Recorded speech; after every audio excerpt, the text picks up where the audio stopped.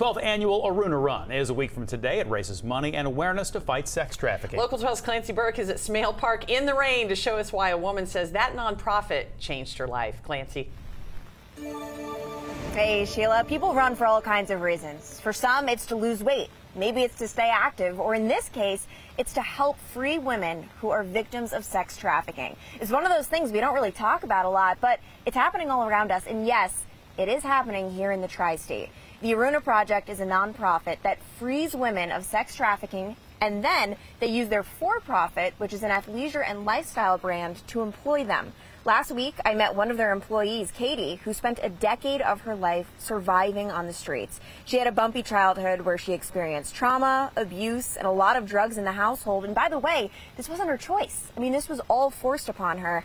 And then when her mom passed away at 18, she left home and she had nowhere else to go. Well, now Katie is 29, and even though it was a difficult and long path to get here, she made it. She's been working for Aruna for almost a year, and she's no longer the person she once was.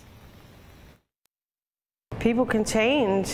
I mean, I was, at a very low point in my life, and, some people probably gave up on me, like I didn't have no hope, but I mean, I'm a productive member of society today. Studies estimate that as many as 8 out of 10 women who are freed go right back into the same sex trafficking system. And that's why the for-profit part of this Aruna Project is so important, because it guarantees them that freedom. They have a paycheck, they have a place to be. So that's incredible. This run, by the way, is a week from today on Labor Day, and I am hoping we're going to have a lot better weather. You know what? I'm not hoping. I know it. I just know it in my bones, and I'm also hoping this weather clears up this morning. For now, I'll send it back to you in the studio.